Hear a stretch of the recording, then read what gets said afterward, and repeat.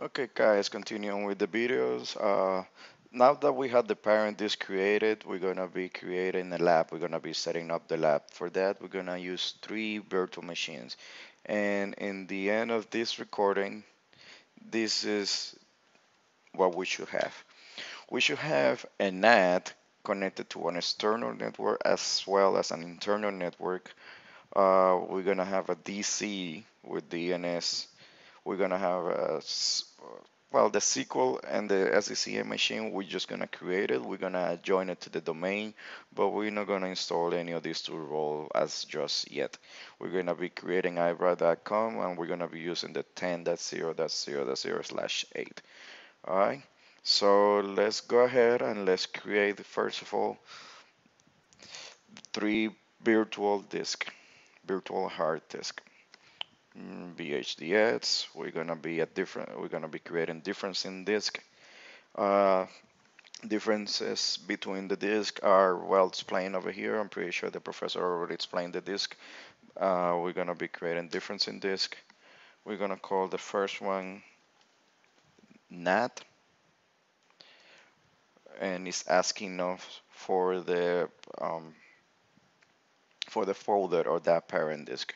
The parent disk that we're gonna be using is the 2016 that we created before. We're gonna copy this for laziness and click finish. That was the first disk. We're gonna create the other two by the same token, the same things. We're gonna call this uh, DC. Again, the parent disk is the 2016 we created, and that's perfect. And the third but not least, differencing, and we're gonna call it SCCM. Parent disk 2016. Click next and finish. Uh, Now we're gonna be creating the three virtual machines that we mentioned before. Same token, we're gonna be creating the NAT generation 2 machine. We're gonna give it 2048 for startup and then dynamic memory. We're gonna connect it to both interfaces. Why? Because the NAT has two interfaces, one connected to the internal network, one connected to the external network. But as you can see, I can only choose one over here. So I'm gonna go back inside and then I'm gonna add the second one. It's asking us for the virtual hard drive. Do you want to create one? No, because we already created our hard drives. The hard drives are over here. I'm gonna choose the one for NAT. If you see, the hard drive itself is only 4 megabytes as at this moment. Once it boots, then it's gonna take up the necessary space. Gonna create that and finish. Like I said, over there in the wizard, you only have the option to create one NIC, one network interface card. So we're gonna add another one. And since this is connected to the internal network, we're gonna connect this to the external network. I'm gonna click OK, and let's boot this machine up. Let's double click it to start. All right, let's minimize this, and then let's create the other two machines. Two machines, this is DC, generation 2 machine, 2048 for starters, and then dynamically. And this one we're just gonna connect it to the internal network.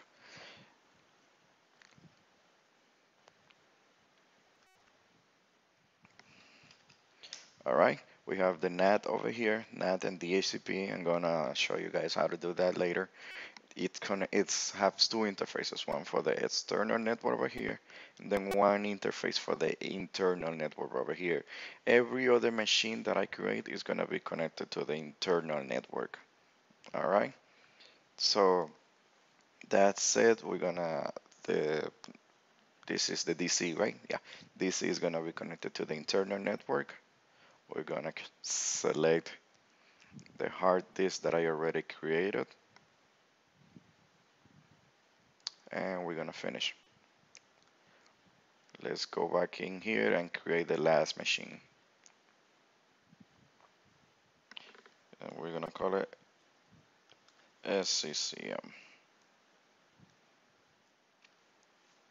Generation 2, 2048 for starters.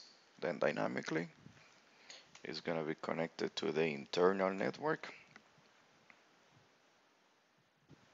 And we're gonna select the hard drive for the SCCM machine. That should do it. Alright, let's go back to the NAT. The NAT is still booting. We're gonna boot these other two machines and let them go through the out of the box experience.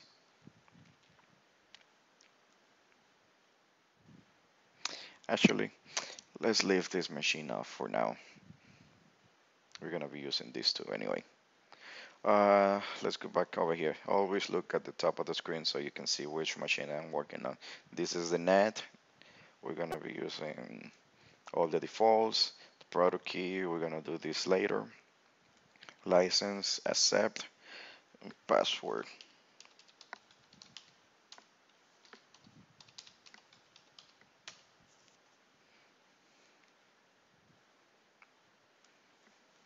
After that, you're gonna see that I do have my two users that I created on the parent disk. I'm just gonna use my user.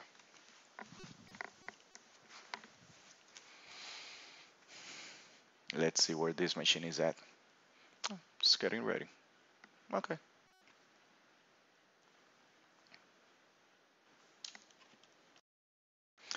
And okay, this is the DC machine. Okay, let's go through the same process that we just went. Product key, we're gonna skip this. License, yes. Password for the default administrator account.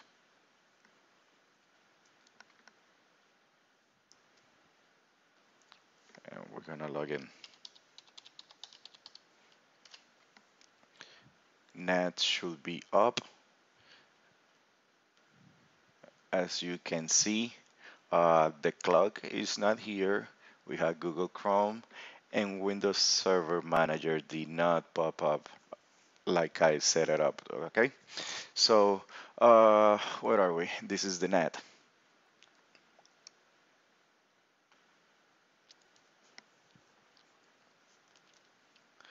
All right, let's start by configuring a few things.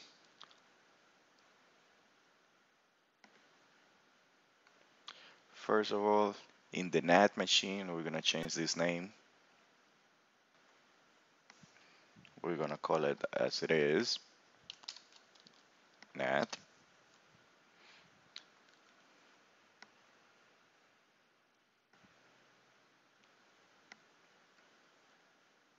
And we're gonna have to reboot this machine. Let's go do the same thing in the other machine.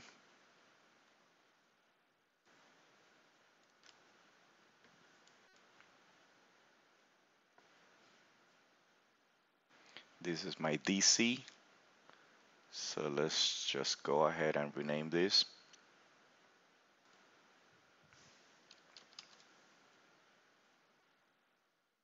And of course, we're gonna have to reboot. I'm gonna go reboot these two machines and then I'm gonna log back in and then we should take it from there. Alright guys, I rebooted both of the machines and I have logged in. If we see over here at the top of the screen and in the NAT machine,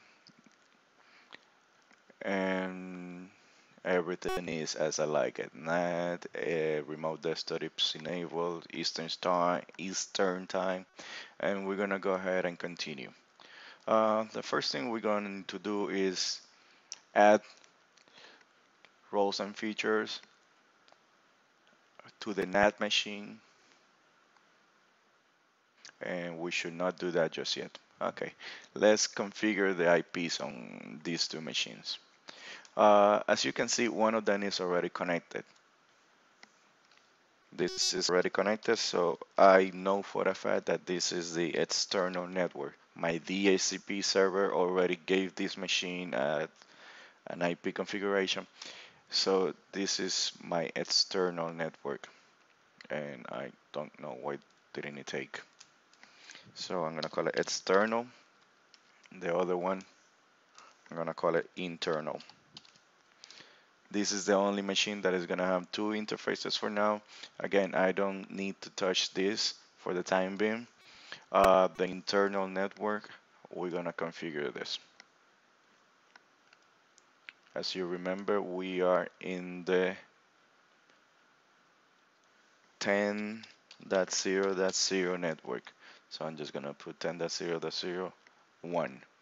Subnet mask, default gateway, never two gateways on the second on one machine. So the first one already has one, so don't worry about the second one. DNS, we're gonna point to my to my DC. My DC, even though it's not created yet, but it's going to be 10.0.0.2. We're gonna close this out, and then we're gonna configure the IP addresses on the DC.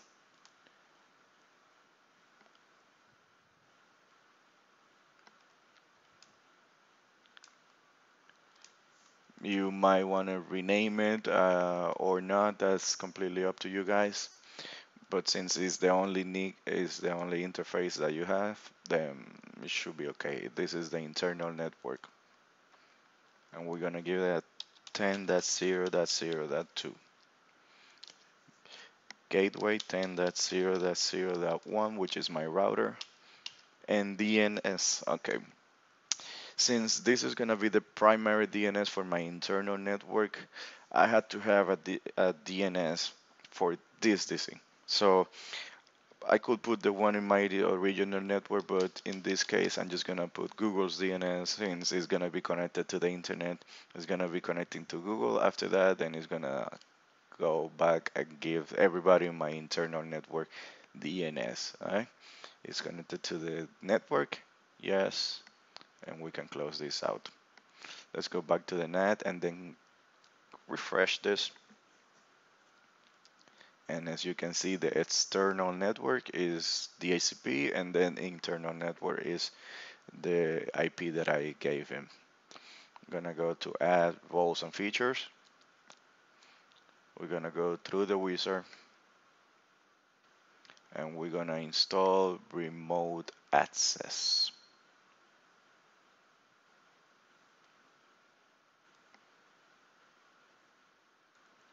Gonna continue, next. In features, nothing. Remote access. In the role services, we're gonna be selecting routing. Once you select routing, it asks you for the different features and you add features. You're gonna click next, next, next, and install. This is gonna take a second, so we're just gonna hit sit back. Okay, once the installation has succeeded, we're gonna close this out. We're gonna not gonna go there. We're gonna go back to tools, and we're gonna go to routing and remote access.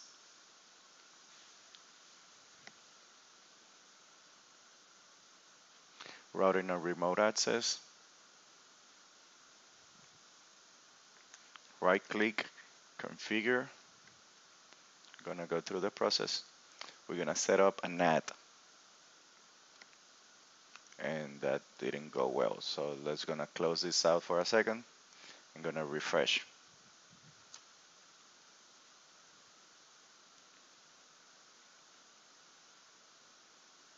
Again, routing and remote access. We're gonna right click and configure. So gonna set up a NAT, And now we picked it up. It's asking us for the NAT internet connection, the one that is connected to the public network. My public network, again, is the external. We're gonna click it OK and finish. That should do it.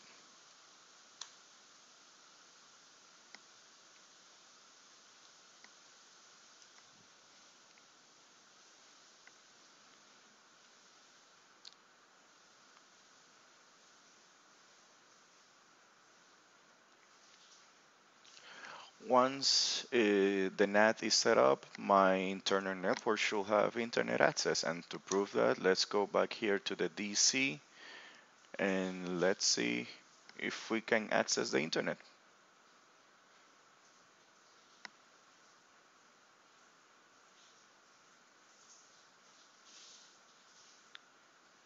Yes, yes, yes. Let's go something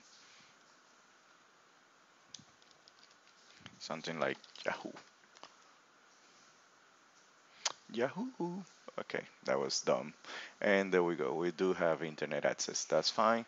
So let's close this out.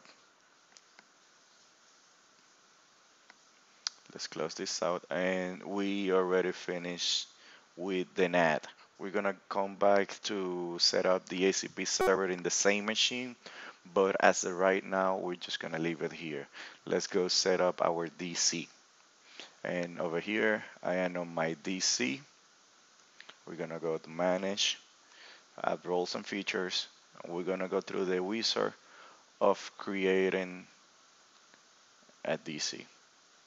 Active Directory Domain Services with all the features. Next, no features. ADDS is telling you about a couple of new things to note. You can go ahead and read it. Confirmation. ADDS does requires a restart, so make sure you select restart if necessary. Click yes and install. We're gonna take a quick commercial break and we should be right back. Okay, once the DC configuration has been installed, we're gonna have to promote this to a domain controller. We're gonna go ahead and click that, and we're gonna go through the wizard of making this a domain controller.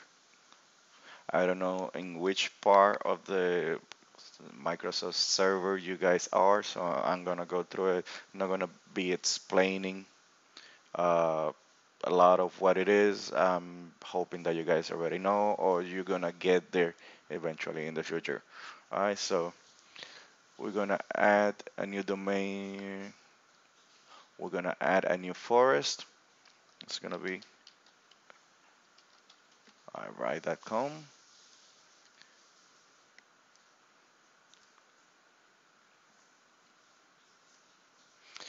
The functionality we can check it over here. It's asking us for the global catalog, DNS, all of those things. Again, I'm not gonna get into that. Uh, the master restore mode password. I'm not gonna get into that, but let's keep it simple.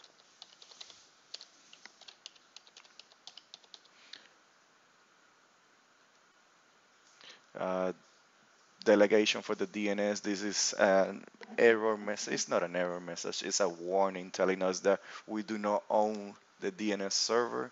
So it's gonna be pulling information from the internet. It's gonna be pulling information from somewhere else. This is completely okay. Alright, so if you don't see this error over here, something went wrong in the process in the previous steps. So go ahead and restep everything redo everything that you did. Alright, so we're gonna click next just to continue with the wizard.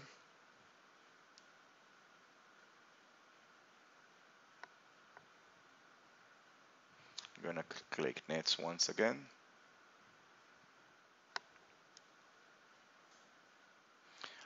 Everything as default. We're gonna review and it's gonna run the pre-checks. It's gonna run the pre-check. The pre-checks is the prerequisites. It's just to make sure that the computer is actually connected to the internet, that it has all the other information that it has over here. You can go through You can go through the information to the results, and you can see over here that says pre-check prerequisites check completed. Alright, we're gonna go ahead and install. Once this finish up installing, it's gonna reboot the machine, and we should go back in there and continue with the lab. In the meantime, while this is installing, I'm gonna go ahead and first of all get rid of this server manager screen. This is my main machine, so my room machine, so I'm just gonna close it. I don't need it. And the Hyper-V manager over here, I'm just gonna bring it to the taskbar just for easy access.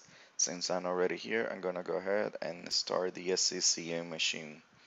Remember that the SCCM machine has not been sys prepped, has not gone through the process. Alright, so we're gonna go back here and continue waiting for the Active Directory domain service.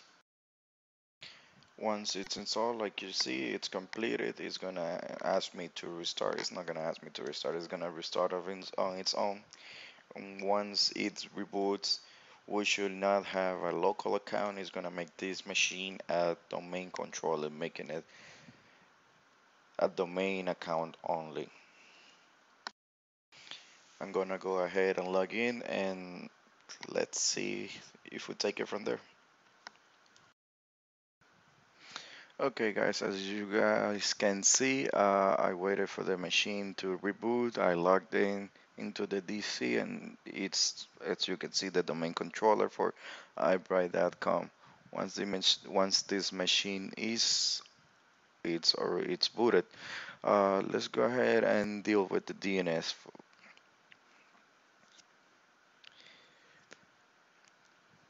DNS, I hope you are in the class already and you know what it does, and I'm not gonna get into it. You see that we have a forward lookup sum, but we do not have a reverse lookup sum. So we're gonna go ahead and create the reverse lookup sum. Primary DNS to all DNS replication IPv4, and we're gonna be creating the network 10.0.0. We're gonna create nets, and that should take care of it. Once this is done, once the DNS is done, it should be good. This machine, we can close all of this out. And let's go back. As you can see also, I booted the SCCM, I logged it in, I gave it a name, and I gave it an IP address. Once everything is set up in the SCCM, let's gonna go ahead and join this machine to the domain. iWrite.com. It's gonna ask us for credentials.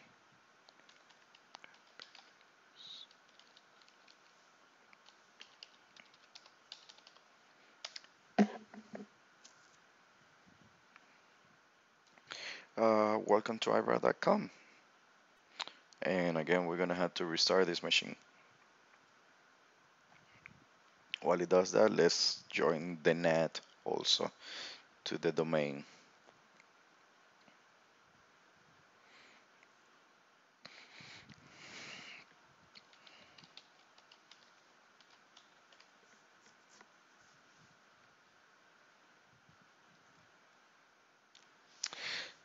Usually on a regular environment, you should never add the NAT computer to the domain.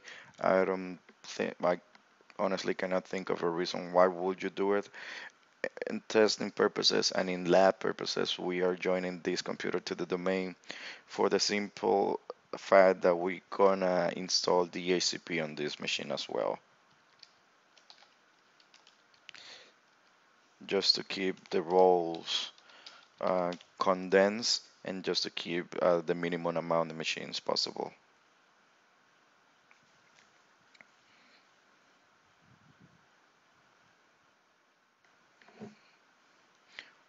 Once this is joined to the domain, again, it's gonna reboot. It's gonna ask us to reboot. I'm gonna pause the video over here for a second. I'm gonna reboot, and then I'm gonna log into to these two machines. this machine has rebooted. I had to record this because I had to make it really make a point out of it.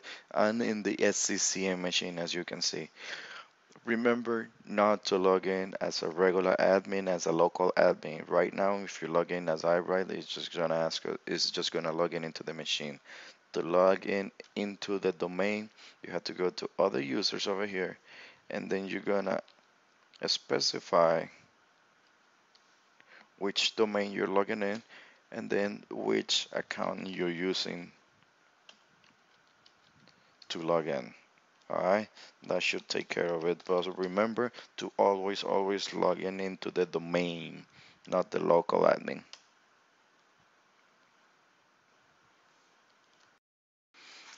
Okay guys, as you can see, I have already booted these two machines and I have logged in, and this is the SCCM machine, is already part of the domain, and we're gonna confirm it by typing who am I. Who am I is gonna give us the iBright slash administrator, meaning that we are part of the domain, we are logged in as a domain admin. Same thing, same thing over here on the NAT machine. Remember to sign in as the administrator, iBright slash administrator.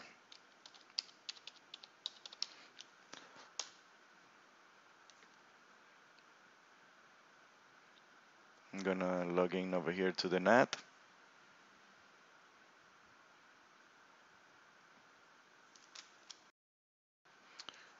To continue with the configuration, we're gonna log in over here to the NAT. We're gonna make sure that we are who am I?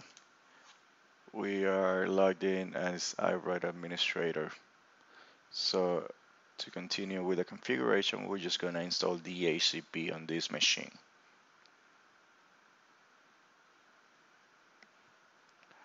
natiwrite.com. In order to do this, we're gonna go to add roles and feature, and it's telling us to wait for the collection inventory data. Okay? We should do that.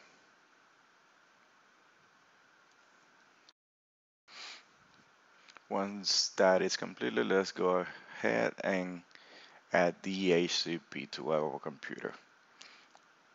Next, next, we're gonna be adding DHCP server with all the features.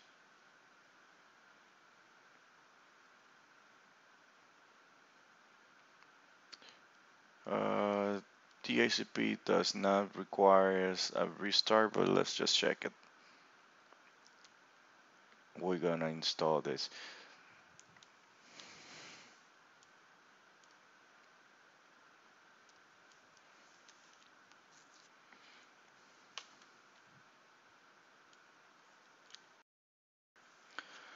Okay guys, as you can see, the installation of the DHCP has succeeded. DHCP configuration is two parts. Uh, the first part is committing these to users and administrator to be able to use the DHCP server. Is very simple.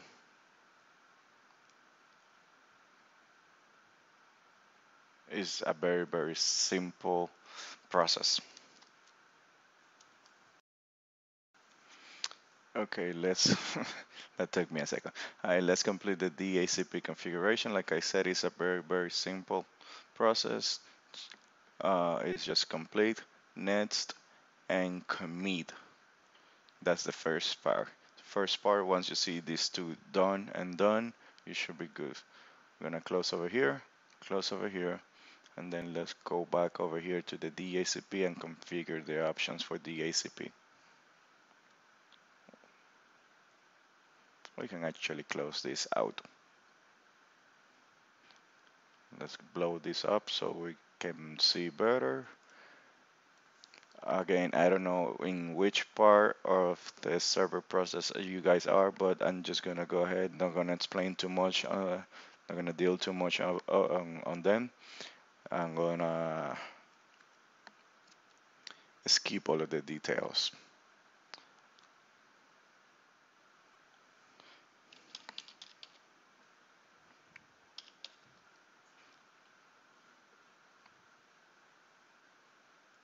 And that was not it. Sorry, the options for the DHCP server are sits. It's gonna validate my DHCP. Sits and 15. Sits is the IP address of my DNS server. 15 is the domain name.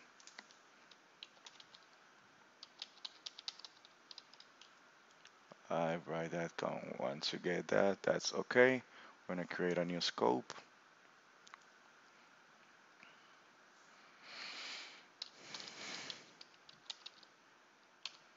It doesn't matter what you call it.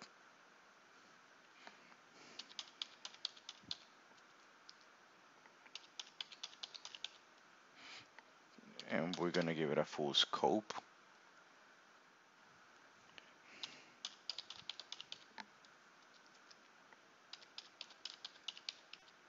We're gonna exclude the first 10 IP addresses for our servers. Yes, I want to configure. We're gonna configure the router.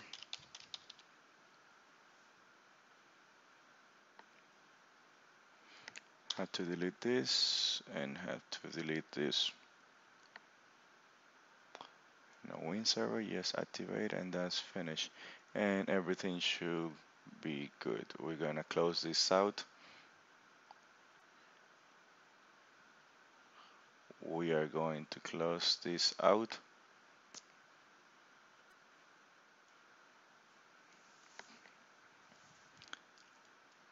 And let's go back into the DHCP just to verify its functionality.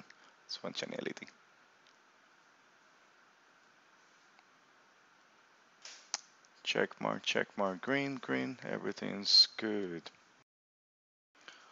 Once we verify that the DHCP is actually working, everything should be okay, everything should be good. And that's it. That's it for the installation of the setup of the lab for our SCCM. Now, there is this one little tool that I like to use whenever I'm using multiple virtual machines. If you see, I'm gonna close all of this out. You can actually do a Google search of it. It's called, I already downloaded it and installed it. It's called the Remote Desktop Connect Manager. You can actually do a Google search of it and it's gonna pop out. Eh, Let me show you.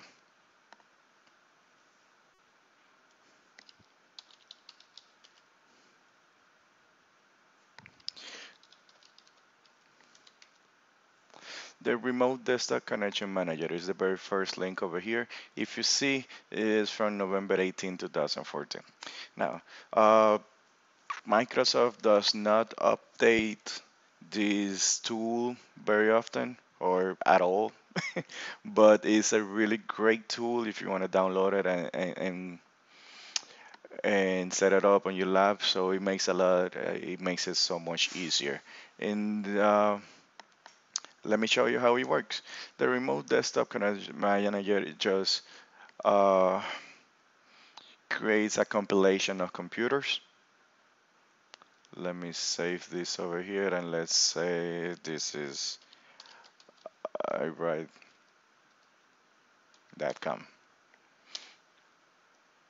And if you go through the options, let me go through the options over here. Again, this is completely optional. This is just me because I'm me.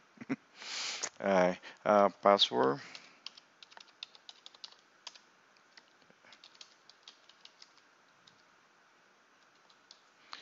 my username, my password, and my domain name.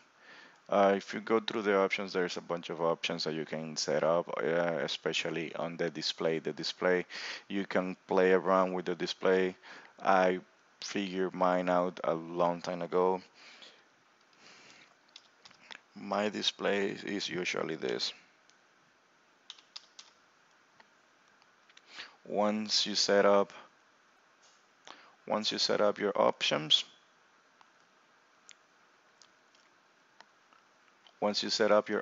it is as easy as right click and add a server. Once you add a server, let's call it DC, the first computer, you can actually right click it and you can connect to the server. Once you connect to the server, should connect to the server. Once you connect to the server, you're gonna see it right here on the screen. And by the same token, let's add the other two computers that we have. We have the NAT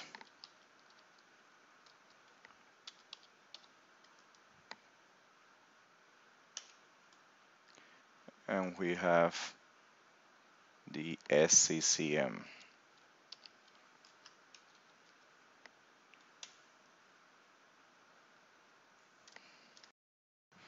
By the same token, we just added the NAT and the SCCM. We're gonna connect to server, and also the SCCM, we're gonna connect server.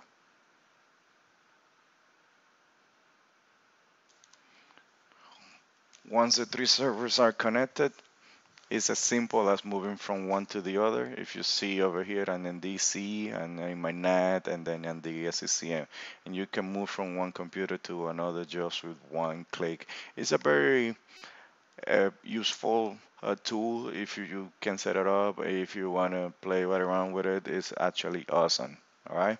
I believe that's it for this configuration of the server or the labs. Thank you very much for watching.